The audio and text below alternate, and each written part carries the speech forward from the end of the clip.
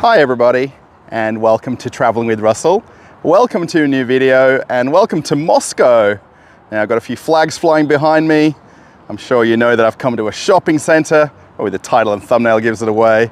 Thought I'd take you a walk around a Russian typical Swedish-owned shopping center. Thought we'd check out what it feels like, what the shops are open, and just the overall mood of the place. So let's go check it out. Before we walk on inside, I thought I'd give you just a little bit of background of why I've chosen this shopping center and why there's only 2 flags flying. Now, I just mentioned in the introduction that this is Swedish owned. Now, I've actually made a video on the channel, which is the most popular video on the Traveling with Russell channel. And when I did that video about this shopping center, there was the 3rd flag flying, which was the Swedish flag. It seems to be not here anymore. We know the place is still Swedish owned, but they've removed the flag. There's a couple of other interesting points about this outdoor area of the shopping center. So just off in the very distance is Auchan, which is a French hypermarket. These particular hypermarkets are all over Russia. And of course, this one is linked together with the shopping center. And this is the open air car park on one side of the shopping center. It does have underground parking under the entire building. And what's interesting is just off in the distance, you can kind of make it out here. There's this kind of paneling. Now there's 2 levels underground and 1 level above ground. They've built additional parking, and they started this 2 years ago, and it's due for completion this year, sometime in the next month or 2. And the idea with the additional parking was for the IKEA that is no longer open. The colors are still painted on the building. Only thing that's different is the sign is missing. Anywhere in Russia where there's construction going on, there's generally a poster somewhere telling you all the information, any of the phone numbers if you want to contact them. And the actual owner of the shopping center is Inka Group, or Inka Centers, and that's actually IKEA in Sweden. And this is the actual photo of what it's meant to look like. This is the whole parking area here that they're building with this upstairs area and gardens and above and below ground parking. That's the Auchan there. This is the shopping center in the middle. And there's the IKEA signage on the building. But of course this poster had been put up a while ago. And at the point when it's completed, the overall shopping center is going to be 101,000 square meters. And at some point in 2023, it'll be completed. So they built this huge car park and nobody's coming to the shopping center. I've lived in Russia for just about 10 years since the first time that I came here. And my wife and I, even before we were married, we came to this place a lot because of IKEA, because of Auchan. There's a nice food court here as well. And when we came back then, we couldn't even find a parking spot anywhere outside, anywhere underground. You had to circle for 10 or 15 minutes sometimes. Sometimes I'd send my wife in, I'd park up and meet her because there was that many people coming to this shopping center. And now that it's lost one of its anchor tenants and some of the other main stores here, there's definitely a different feeling to the place. Walking inside, they've got this really fun sticker here that says if you bring your dog, it can only be 35 centimeters in height. And that's the guide there. If you're bringing your dog into the store, it can only be this tall. So let's walk in and have a look around. The sun is beaming through the ceiling. Check that out. It's so nice today outside. It's beautiful weather here in Moscow. I'm trying to hang on to this summer weather as long as I can in Moscow and make the use of my shorts for a couple more weeks until it starts cooling down. That's why even today I don't even have a jacket on, just a polo shirt. So I'm going to take you for a walk around as much of the shopping center as I can and point out some of the changes of store names and just how it feels. It's a very big, spacious shopping center, this. So it always looks quieter than it really is because it's so spacious. I've just noticed, now I did walk around briefly before starting the video, but I didn't walk down this alleyway here, that Tommy Hilfiger is now open, but it's called TH Legend. That's super interesting. I've been to lots of shopping centers recently, and this has to be the first one that is reopened. TH Legend. That's kind of interesting. Now, just as a point of reference, and if you do follow my other videos, in the description of the videos, I always put a link to where I am. So there's a Google Map link. There's also a website link for maybe the shop or the shopping center. And I also put a time of filming and recording. And today is Sunday afternoon. So Saturday and Sunday is the more popular days for people to come to the shopping centers in Russia and anywhere in the whole Russian Federation. And if this store doesn't look familiar, Sabu, perhaps the shoes inside might ring a bell. It's Crocs. And Crocs is definitely here, but they're now called Sabu. They've actually got even a video running right here. The entrance right in front of me here was the side of the shopping center where you'd come in through IKEA. So you could either come in from the street on the left, or you could come through the entrance and exit of IKEA, which is the blue signage right there. And then this was actually all glass paneling, and it had lots of displays for IKEA. Of course, it's not here, so they're no longer showing anything.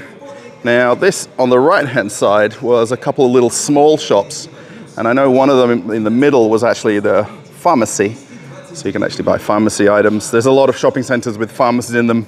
Throughout Russia, it's very normal to have pharmacies in shopping centers. And they've actually got a map here showing you the layout of the shopping center and how to walk around.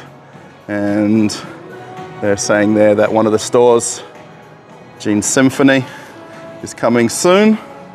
And then this is generally the entrance that I always walk in, not necessarily through the main entrance. And we'll walk a little bit further. You can see it's a little bit quiet though.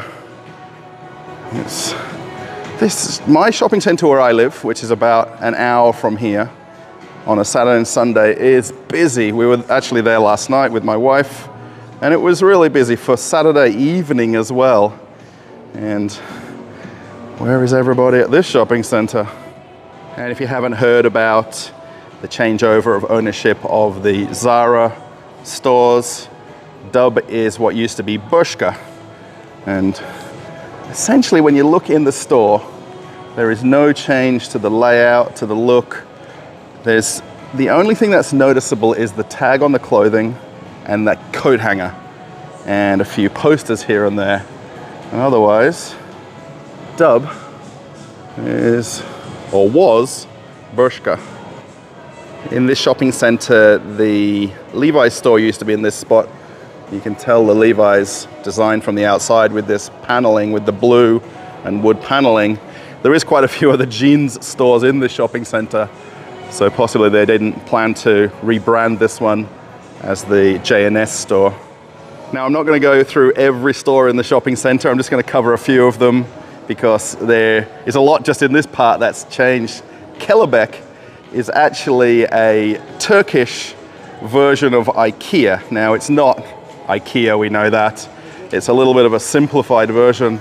They're very well established in Turkey, this brand, and this is their first store in Russia. It's actually a really nice store walking around inside. Walking on a little bit further, none of the phone stores have changed whatsoever. These are all exactly how they were. Of course, I have a Samsung phone, so Samsung is the shop where I tend to go and look in and dream about the next thing I want to buy. And it's exactly how it was. There's also some other phone brands here. And then Nvidia is a very well-established homeware store, electronics store. It's a very nice place to come shopping. You can pretty much find anything you want. Homewares in there, fridges, anything white goods, any kind of phones, electronics, computers. Now, this will be the last shop on this stretch, and I'll try and walk on a little bit further and skip a few stores, but the Restore is an authorized reseller of Apple products.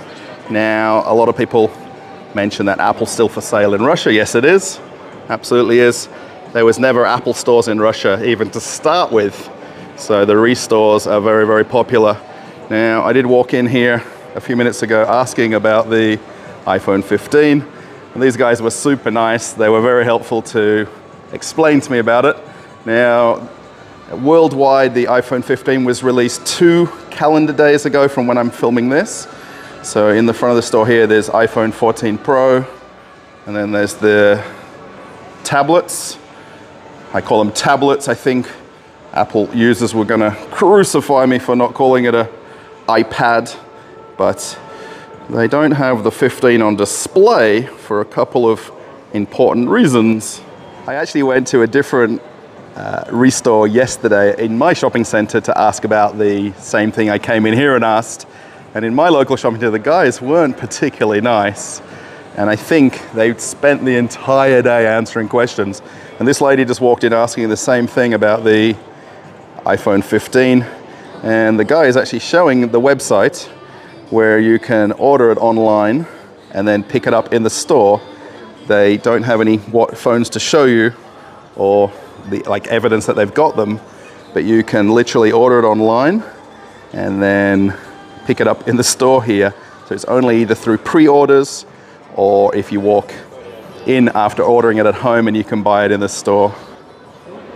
Coming inside the M-Video store, it's super interesting if you're looking for Apple products because they don't have the build out any longer in the front of the store. There's actually a space over here where a little bit of it's missing as well. And if you want to buy Apple, there's just the sign there that says Apple. And then all the watches and phones and accessories are all right here. So Apple is more than available here in Russia, and all the different phone cases, and they're all there for you. At the entrance and exit of the store, they also have an Apple sign right here, which is an Apple partner or authorized reseller.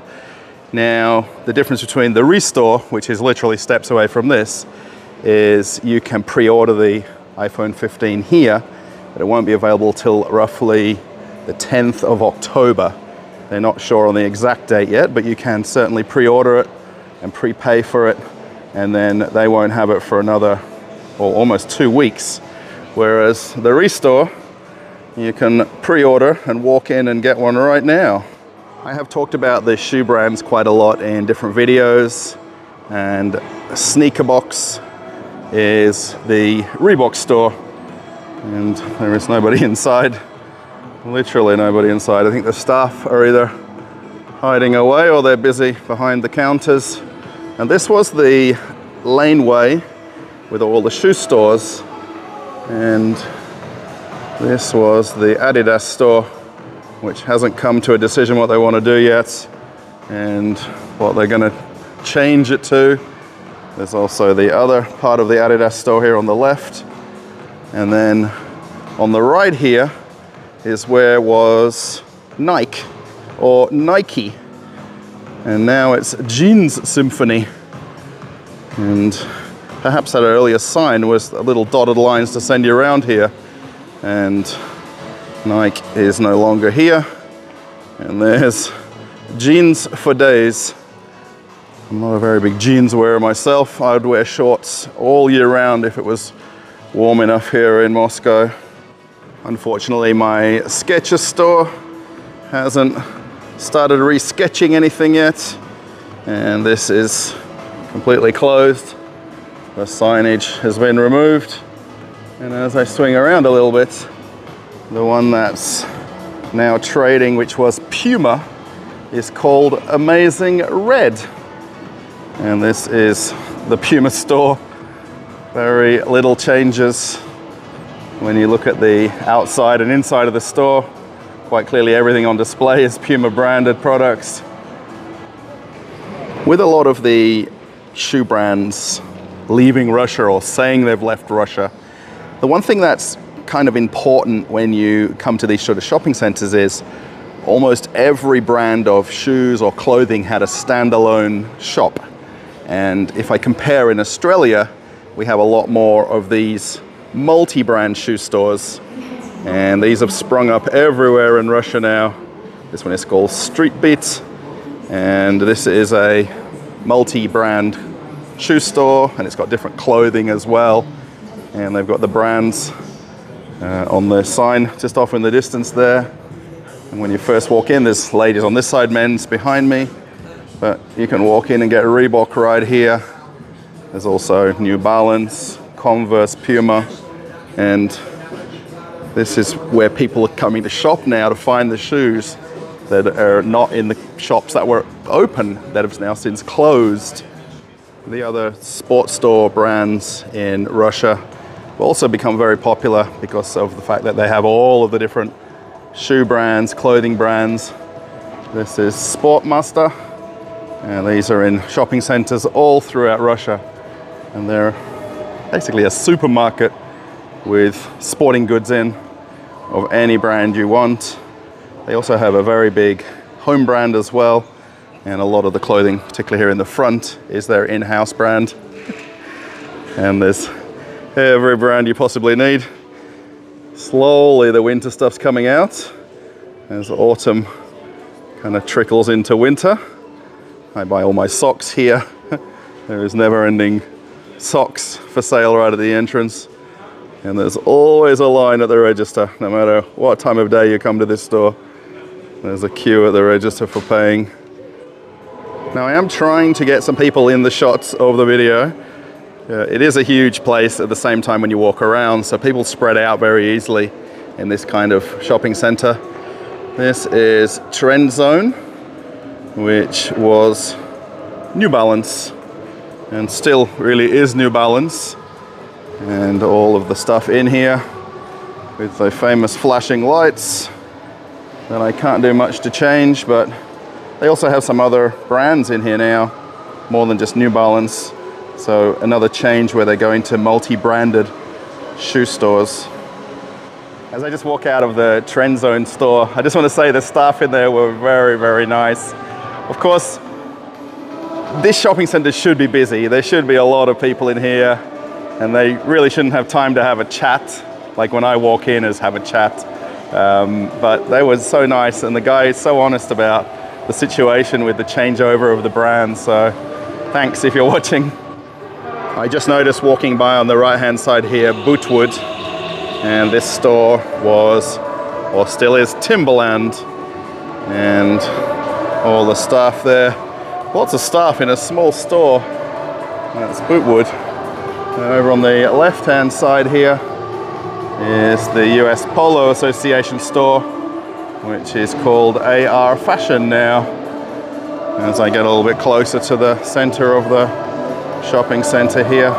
This is one of the main entries and exits from the shopping center. Right ahead of me is the cinemas, and then on the right-hand side is now Stockman's. And this was actually the H&M store. And next door to it was H&M Home, the darker colored paneling right there. So there's now a Stockman Home and Stockman's. Now it's actually a massive place. It's actually 2 stories. If you've obviously been into a H&M store, it'll make complete sense. And Stockman's has stepped in. Stockman's is actually a department store type of shop. So if you've ever been to one in Europe, you'll know what the feeling of it's like. It's multi-brand, it's a little bit more upmarket to some of the normal department stores that you might go to, and lots of middle and luxury brands that are available and tend to be set out by, you know, accessories, shoes, men's, women's section.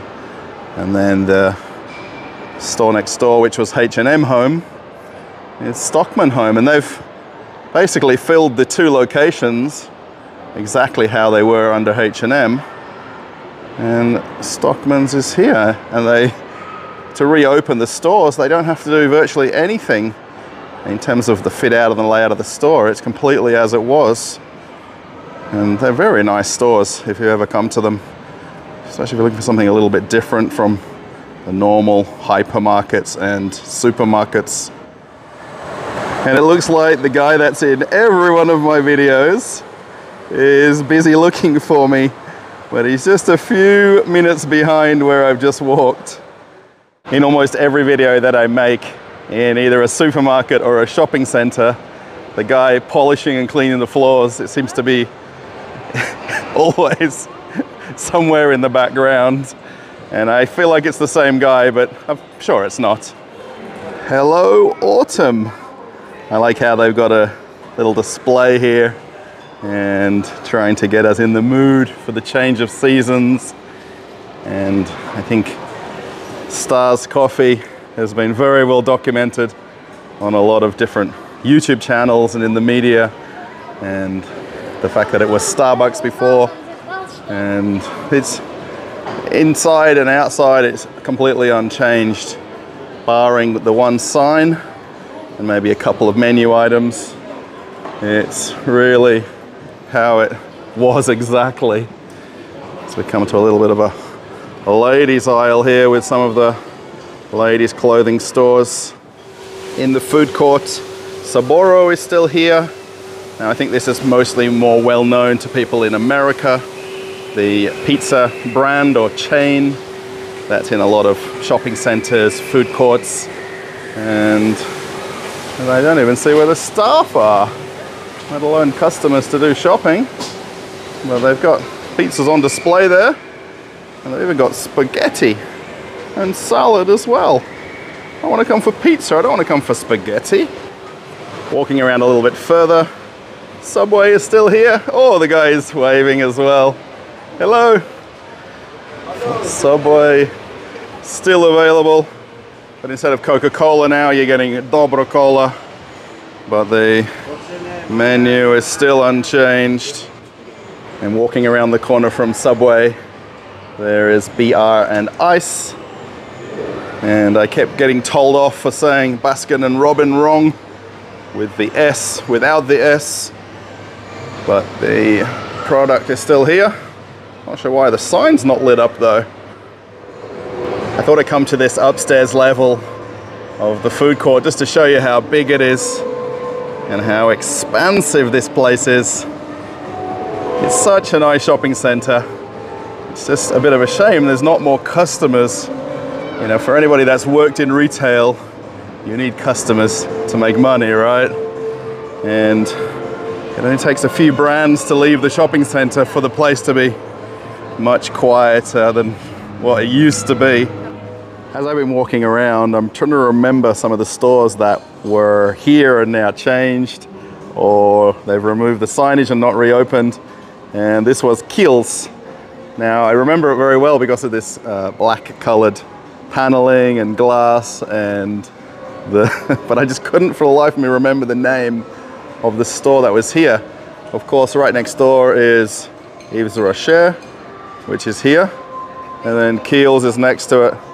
And I've given up trying to remember what this third one was. That's not open. So if anybody maybe shops here frequently, let me know the name of this store in this part of the shopping center. It's especially, I used to come here so often and then I just stopped coming, and I go to my local shopping center more. So when you come back, it just sort of jogs your memory of what the stores were in these different locations. There's another shoe store here with all the different multi-brands. Super Step. You can see as we go up the steps. That's a little bit of a lucky branding with the steps right in front of it. There's another couple of stores here that have opened. One's called Apricot, and this was where the Banana Republic store was. And they've changed this completely to how it looked. This is not even just a small change. And then here, where there's not a store, or there will be soon, was where was the Gap store. Now, there's a bit of a gap left, and perhaps Idol is coming soon. I'm not sure. It's really quiet walking around there. Look, you see there's my guy again on his floor washer. It must be the cleanest floors in all of Russia in this shopping center. The one thing that's super nice about this shopping center is all of these big glass windows, and I've shown this in quite a few other shopping centers as well, how they love to get these roofs in place and then they are using virtually no lighting, especially during the day, and it just makes for a more brighter, happier place. I've been walking around for quite a while in the shopping center, and I think I've come across Massimo Dutti. This is actually exactly the store layout from the front of the shop. It's now called Sir, which is an interesting name, basically man or Sir, and Massimo Dutti. Now there is different conflicting press releases and stories about the brand and the name, but this is the best that I can do to find the store in the location it was in. And very interesting name of the store though, but everything from the outside and inside isn't changed. The store that we're looking at in front of us now is Snow Queen, and my wife just bought a jacket from this store, actually in another shopping center though, but I've stood outside this one many times before because this was the Uniqlo store, and of course it's no longer. But the store doesn't look too different inside. Of course, the Snow Queen brand is some men's clothing, but mostly ladies, but lots of very nice jackets and ladies' clothing, and super nice staff in there too, particularly the one that we went to. The lady was so incredibly nice, and just a different level of service when you went in the store. And they even upsold us and sold a matching scarf to go with the jacket. I think my wife was just in that kind of mood, you know. I think they would have sold her all the outfit if she had a chance. And this is just clothes. Now I have done another video on this separately on the channel, talking about the look of Uniqlo and how similar it is now. This is in literally the store on the opposite side. And this location used to be Victoria's Secret.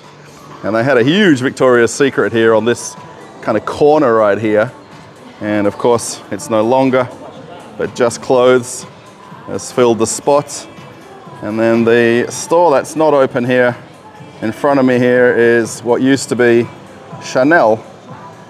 And it looks like they might have almost disappeared altogether. All the interior fit out's not there any longer, so it looks like Chanel is cancelled.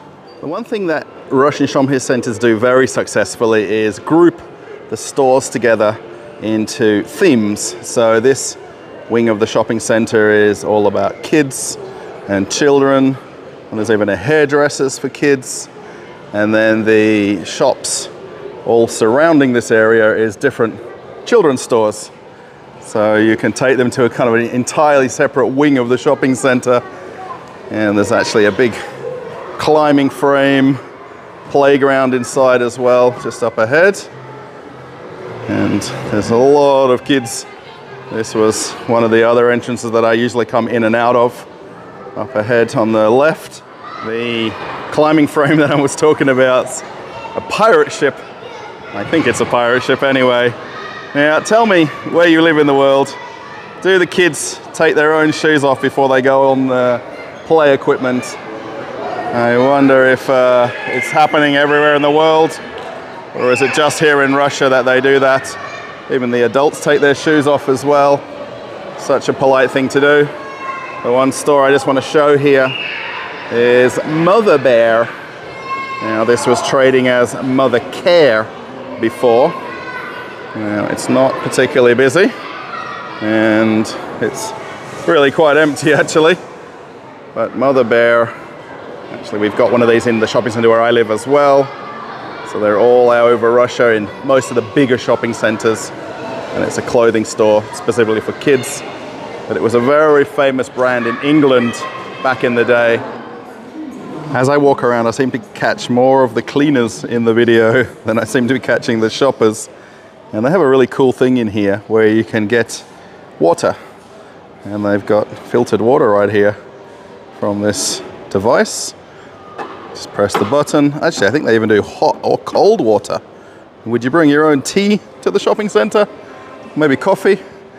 I'm not sure, but as we continue walking around, the one store that I just noticed here is a German brand called Marco Polo, and it's now called Scandinavian Studio. You know, the store looks absolutely the same inside, but the sign outside changed slightly. Now, I've never shopped in this store personally, but I recognize the store from walking around. So what do you think? How Scandinavian is a German clothing store? Someone has to try to explain that to me if you can. As I walk around, it's probably hard to tell from the backgrounds and foregrounds how many people are in here. I mean, there is different wings of the shopping center that feel very busy, and there is a lot of people around, and then the next wing that I walk down, there's virtually nobody. And it's just interesting, you know, watching the video from, you know, a perspective of not being in Russia and not sort of following what's going on here. It's hard to kind of portray that in videos sometimes. I mean, should I wait for people to walk past and make the shot look busier? Should I wait till there's nobody? You know, I'm just trying to just do a general walk around aisle by aisle or lane by lane, showing what I see, which is what comes across hopefully in the video. I think by a long way, the main draw to come into this shopping center now is the big Auchan hypermarket, and that's just off in the distance. I always hope that my wife watches the videos, and she tells me she watches them. So I'm gonna have to test her now and see if she watches the video, because this is one of her favorite stores. And for close to 2 years, we've not been able to buy Swarovski in Russia.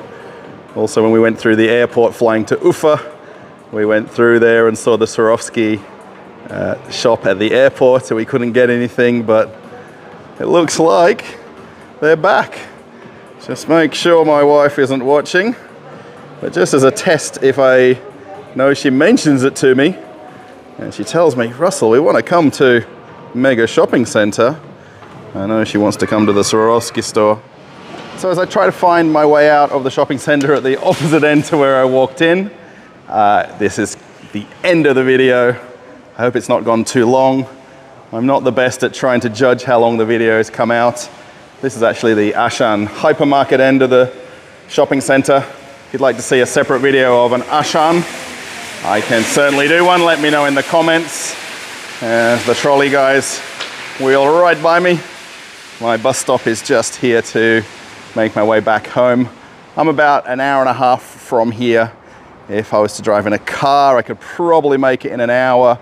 Some pretty busy traffic right on the other side of the exit here, called the Makad, which is 24/7 traffic, no matter what day of the week it is, even today being Sunday afternoon. So I'm gonna make my way here to the bus stop and hang out and wait for my bus. If you like the video, give it a thumbs up. Let me know by giving a thumbs up if you enjoyed it. Post a comment. I've given lots of things to talk about, I think, throughout the video gradually, so maybe something that you can post a comment about. If you'd like to see another video on the channel, one's gonna come up right here. Perhaps you wanna see another video, an older video on the channel that you've not seen before, you can click that link right now. And I'm off on another adventure. Bye everybody.